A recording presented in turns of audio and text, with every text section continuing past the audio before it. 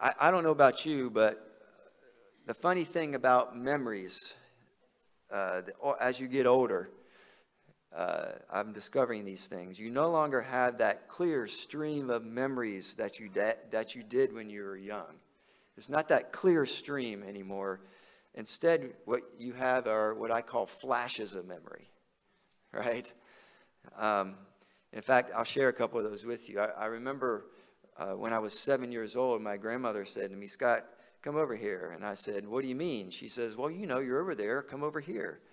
So I did, and she says, "Scott, don't tell your mother that I'm giving you this $10. She handed me $10. "Don't tell your mother I'm giving you this." And I said to her, "It's going to cost you a lot more than that." So I was already very much a business-minded person back then. But I wasn't very good with my money. I remember one time I went to a drive-in theater in a taxi cab. That movie cost me $239. So sometimes things like that didn't work out for me. What's the most distant memory that you have? You don't have to say it out loud. That was actually a question that was asked of me when I was in graduate school. The professor asked that question. Think as far back as you can. What's the most distant memory that you have? And he told us that he remembers events from when he was 2 years old. And I said to him, "I think I can do better than that." He said, "Oh, really? How?" And I said, "Well, I remember when I was a fetus. I used to sneak out at night when my mom was sleeping. In fact, I thought now's the best time to start stealing stuff since I don't have any fingerprints." But anyway, sorry. I think it's always interesting when you think about what sparks a memory.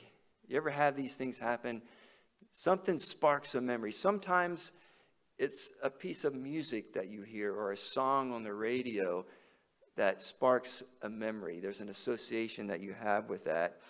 And even sometimes it's an aroma. It's a scent that you pick up.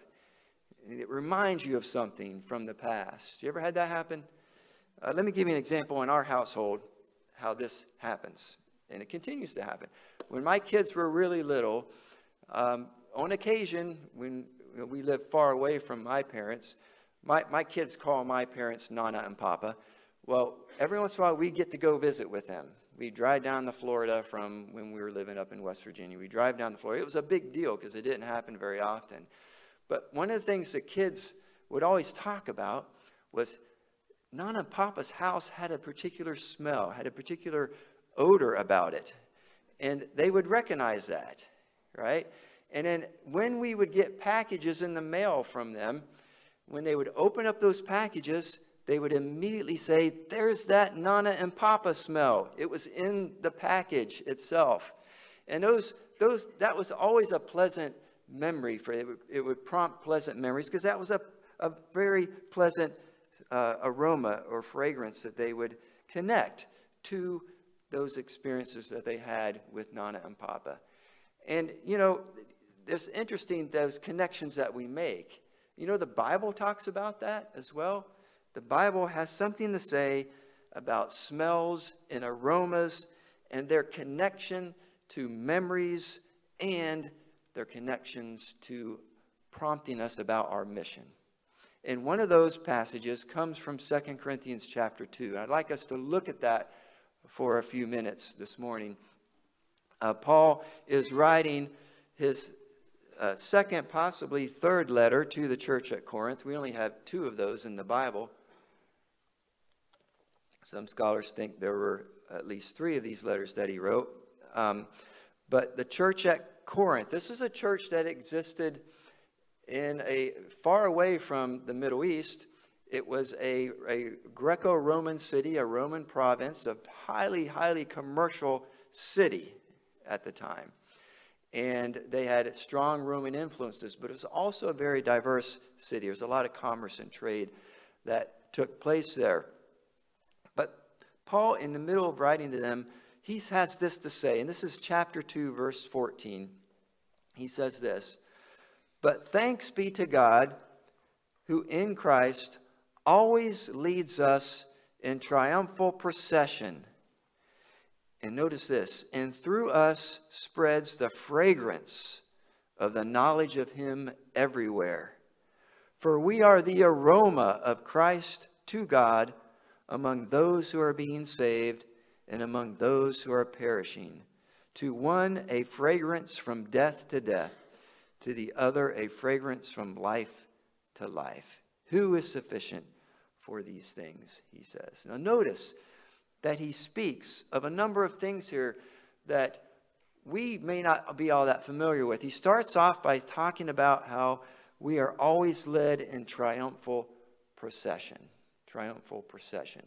Now, I think Paul is writing about when he uses the word us, he's talking about himself and the apostles and those early believers. That's who he's conveying this to. And so what does he have in mind? Well, the triumphal procession was actually something that happened in the Roman world. It was a real thing. He's tapping into this because anybody who lived in Corinth knew something about how the Roman processions worked. These were the occasions on which a Roman general who had achieved a great victory over an enemy, a foreign power, would arrive back in Rome, and he would come into the city with a parade-like procession, and he would be out front on his horse, and there would be all kinds of banners that would be there proclaiming his victory and the greatness of Rome and their army and their god Jupiter, who would help them achieve this victory. And the streets would be lined with people, and there would be banners placed everywhere. All the temple doors would be open, and decorations would be around the doors. Incense would be burning inside of those temples, and it would be pouring out into the streets. And the fragrance would be extremely potent and strong.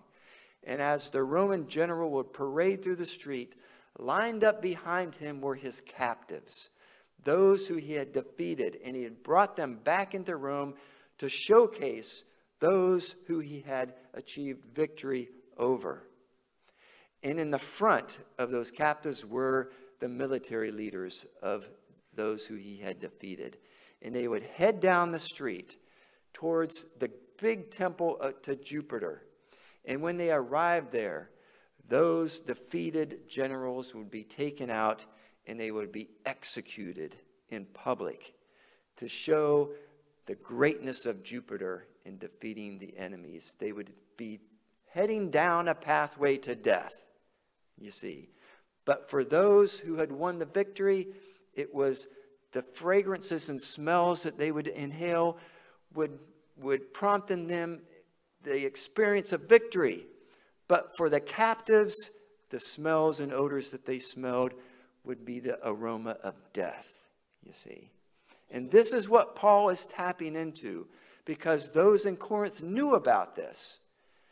There were arches that had been erected in that city, as in all Roman cities. And those arches were the arches through which the victorious generals would come.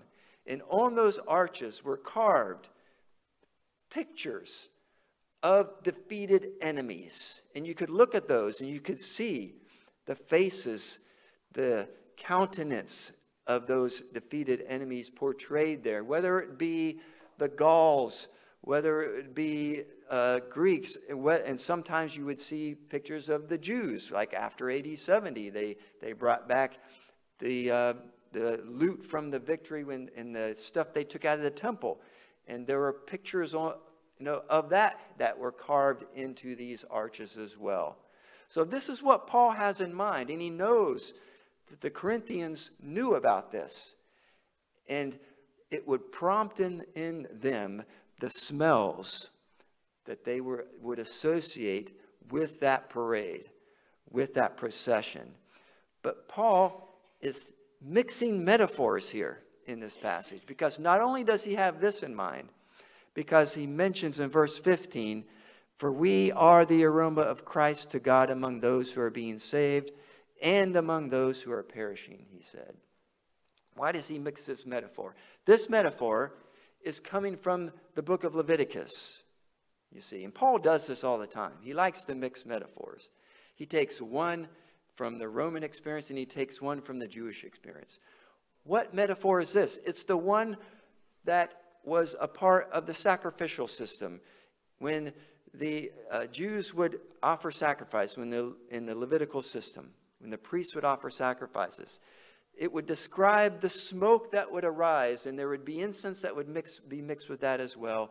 It would arise up into the heavens, up into the sky, and they would describe it as being pleasant in the nostrils of God, because God would be receiving this and would be pleased by this. Even though the sacrifice would be a death sacrifice, a burnt offering. Something had to die.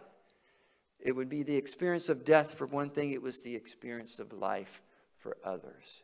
Through the death of the lambs and the goats and the bulls, okay, life would be experienced as a result of that, you see. And the purpose of the animal sacrifices was to convey to them that something had to die in order for you to live. You see, even your physical life is dependent upon the death of something, you see.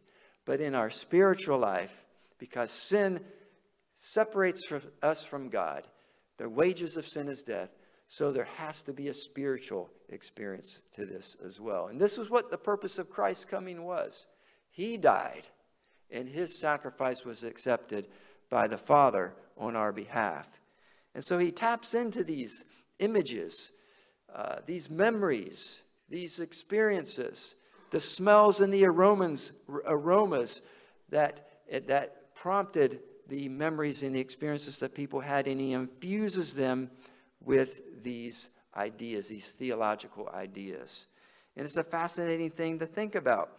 When Paul, he has in his mind something that I think is fascinating here, because we might be inclined to think that he's using the Roman procession of victory that he has in mind here, that this is our victory, and we're the ones that are experiencing this and smelling and having the aroma of victory, you know, going into our nostrils. But he has something else in mind, because he sees himself as being in this procession with the other apostles who are experiencing death, you see.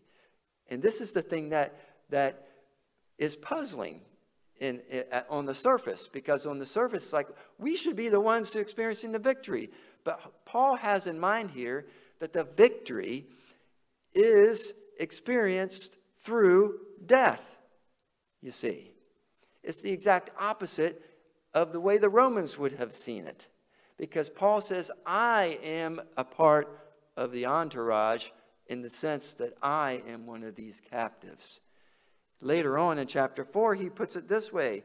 He says, we always carry in our body the death of Jesus, so that his life might be manifest in our bodies. Does this not remind you of elsewhere of what he says?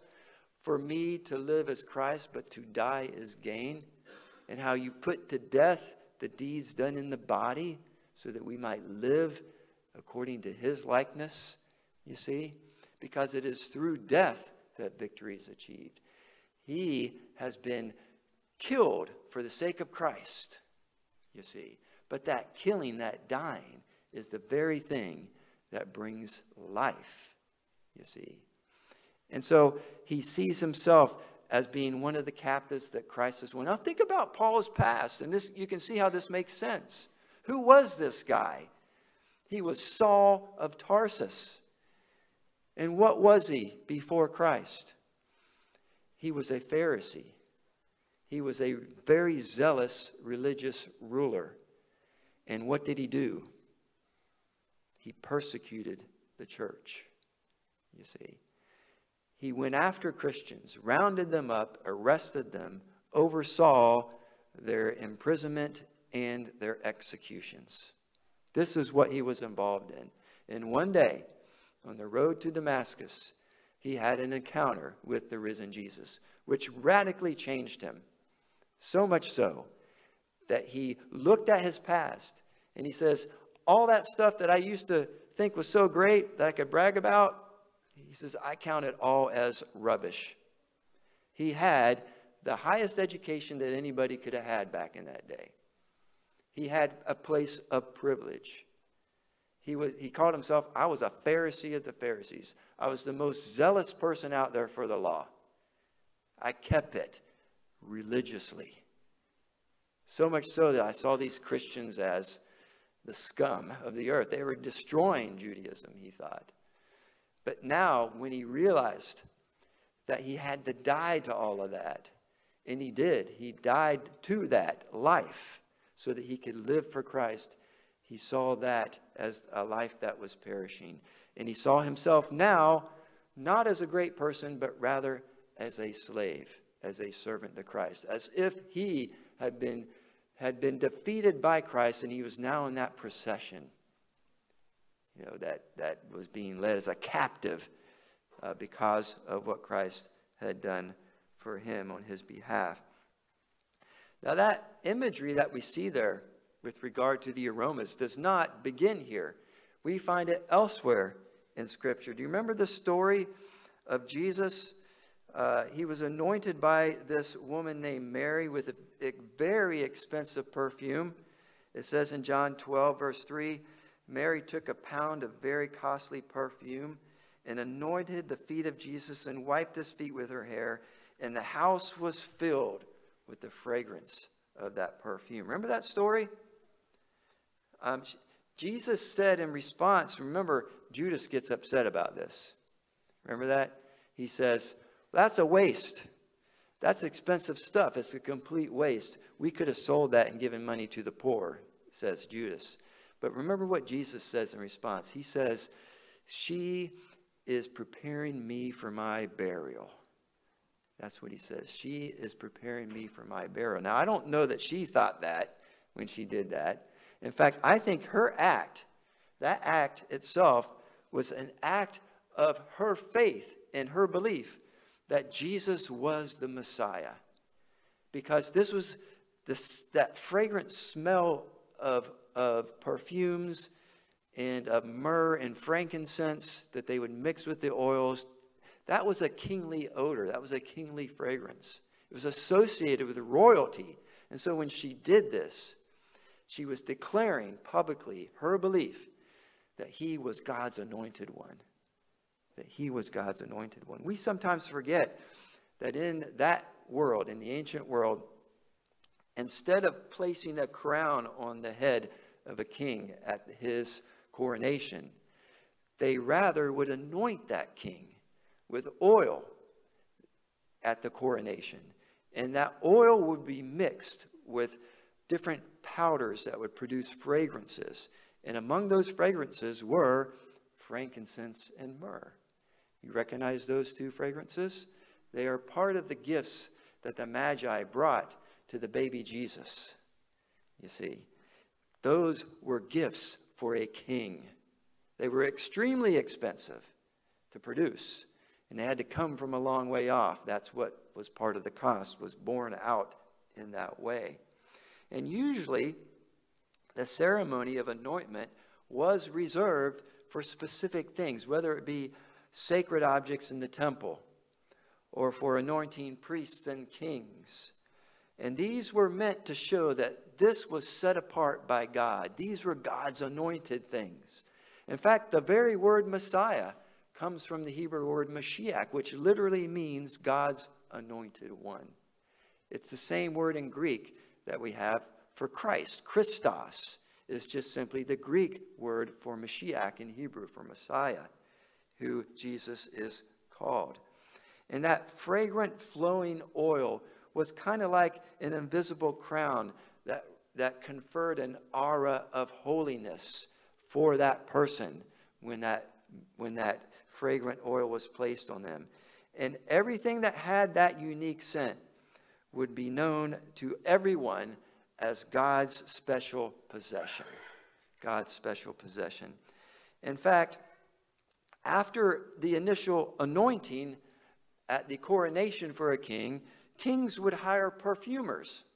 And these perfumers were specialists in mixing different herbs and spices together to produce a unique fragrance that would be represented by that particular king. That king had his own smell, if you will, his own odor. And whenever a king would come out in public, whether to sit on his throne and hear cases and make judgments, or to proceed in a caravan down through the streets of the city, those perfumers would be called in, and they would mix their concoctions together, and they would anoint the king's clothing, his robes, with these special scents. And so that whenever you were in the presence of that king, that odor, that fragrance would be present. And there would be no mistake that the king is here. We can smell him, you see. And we have this language that's used in the Old Testament by both David and Solomon. David writes in Psalm 45, verses 7 through 8, this. This is from King David. You have loved righteousness and have hated wickedness. Now listen to this. Therefore God, your God, has anointed you with the oil of joy above your fellows. All your garments are fragrant with myrrh and aloes and cassia, he says. So he's tapping into that imagery and that memory that everyone would have. I remember that smell. It's a kingly smell. I remember the royalty that I was present with when that happened. And in Song of Solomon 3, 6 through 7, we have this. What is this coming up from the wilderness like columns of smoke, perfumed with myrrh and frankincense, with all scented powders of the merchant? Behold, it is the traveling couch of Solomon. 60 mighty men around it, of the mighty men of Israel. Again, provoking within the minds of the readers these images that they were familiar with, images and memories of scents and fragrances that depicted greatness and mighty people, mighty kings.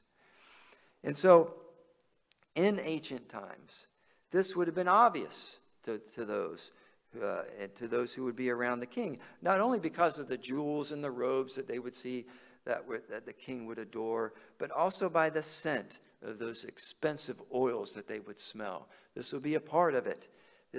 These royal figures would parade through the streets, as I said, and those smells would accompany them. In fact, we have an account of this very thing in 1 Kings chapter 1.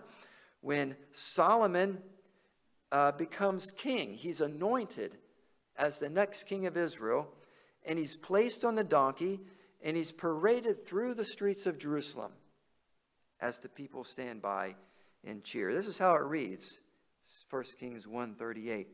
So Zodok the priest went down and had Solomon ride on King David's mule and brought him to Gihon. Zadok the priest then took the horn of oil from the tent and anointed Solomon. Then they blew the trumpet, and all the people said, Long live King Solomon.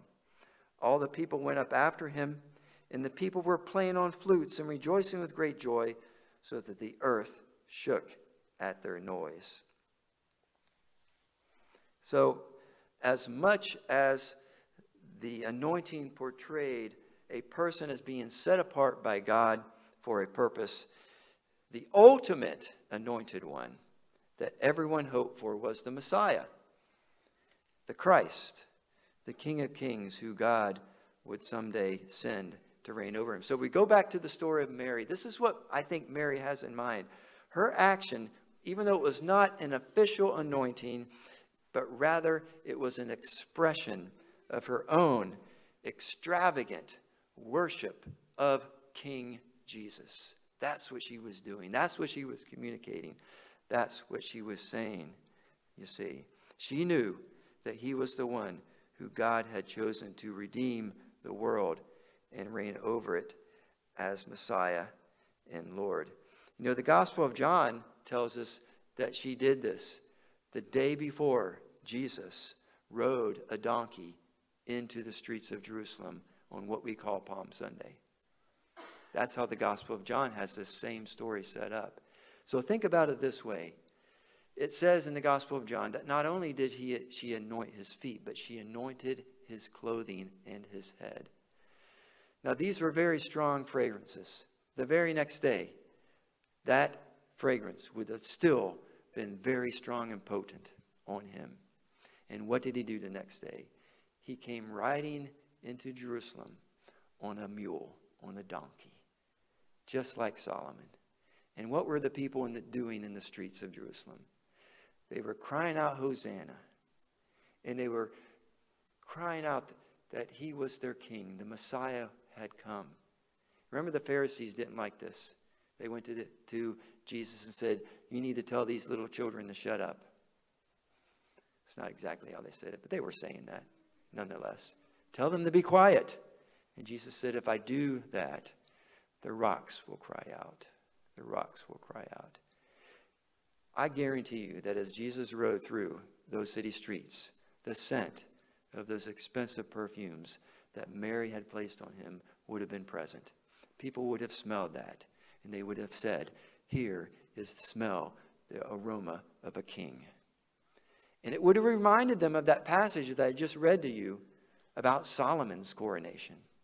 This is the connection that they would have made. And then a few days later, when the tables had turned, and Judas comes into the garden to arrest Jesus with those Roman soldiers. They weren't Roman soldiers, they were temple guards. When he came in there, do you not think that that smell would have still been on him? Yes, it would have. The smell of a king, the aroma of a king would have still been present.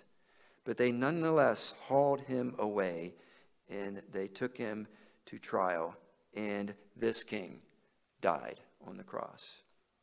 His garments were divided up among those who stood by him. He died as a king for us. And this is why Paul says what he says. Always we are carrying in our body the death of Jesus, so that his life may be manifest in our bodies. Going back to 2 Corinthians 2, I have a question for you. As you are going about your daily life, do people smell the fragrance of the knowledge of Christ in you? Do they smell an aroma that is life-giving, that shows that you have died to yourself so that you might live to Christ? All these are metaphors, obviously, but they are chock full of theological meaning that is relevant and practical for us today. How do people perceive you? Do you carry a pleasantness, a pleasant aroma in terms of your speech, in terms of your behavior, how you respond in adversity, how you respond when someone criticizes you? How do you react to that? How do you respond in times of trouble and trial? Do they see Christ in you? Do they see that pleasant aroma emitting from you because you have the knowledge of Christ?